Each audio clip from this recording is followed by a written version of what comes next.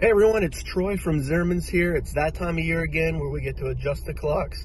Going in our favor this time, a little bit longer days, so we're excited about that. But I just want to do this quick video showing you how to update the radios on these new 8.4 touchscreens that have been out for the last few years. Now there's two simple ways to do this. Either one, you can hold your finger down on top of the time, let go, and it's going to come up and ask if you want to adjust your clock. If you hit yes, takes you right to the main screen, plus or minus, depending on how you need to adjust the time.